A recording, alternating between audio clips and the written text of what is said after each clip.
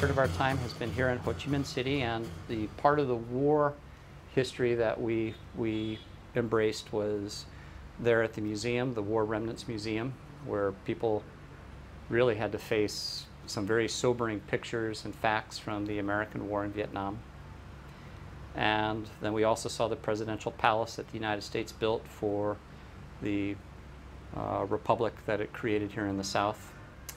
And then we spent our day out at the ch.11 tunnels, and to just see and crawl through a little bit of a total space of, what, 280 kilometers or something like that of a tunnel network, 4 stories deep in the Mekong, of a tunnel system built from the French War to the American War, a tunnel system never penetrated by the French or the Americans. There was a moonscape up above the tunnel system that was defoliated with Agent Orange and everything else. But you know, for the students just to crawl through a little bit of ch.11 tunnels to see the intensity of that resistance, that speaks of the Vietnamese. I didn't even know that we were going to a War Remnants Museum. I got there, we got out of the taxi, and I turned to Eric and I said, "Where are we going?" So, I was born in a large family. I am the 11th in my family. But right now we have only like eldest sister-in-law, 4 older sisters, and my youngest brother. So we have 6 instead of 11. That means I lost some of my siblings in the war. I lost my father in the war. So I'm thinking, all right, we're going to go in here, we're going to look at some guns, we're going to look at some tanks, we're going to look at some old bombs, and you know, we're going to head out. And that's sort of what it started out as. And so there's, you know, just some stats. It started out with a bunch of numbers. Okay, I can deal with this, and this is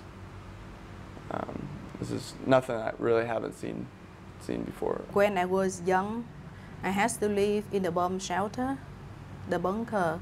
I had to sleep there and had meal there. Just walking around some of the planes and some of the tanks, and I really felt quite bad because there was a guy in the little area there with no arms, and he just walked a little funny. He had an obvious limp of some kind, and he was sort of going up to people, definitely people that looked American, and I completely avoided him, and I just didn't want to deal with that, and I'm not sure why.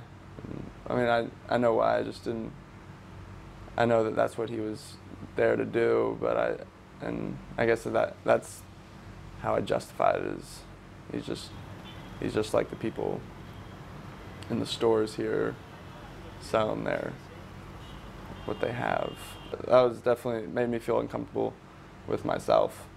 My family was very poor at that time, but we were not alone. Millions other families suffer the same. I was lucky to live until now because some bullets missed me. In 1974, my mother thought that I would die at that time. I was lying on a couch, and just the bullet just come about 3 or 4 centimeters lower than me. We headed in to the second building. Dan comes up to us and he says, "All right, so this is the victims of napalm." I wasn't ready for it at all, and I could not look at it. I didn't want to look at it. but there was this one picture where this person like had no lips, and I didn't want to ask whether or not this person was still alive or not. So you know, it goes from the napalm victims straight to the Agent Orange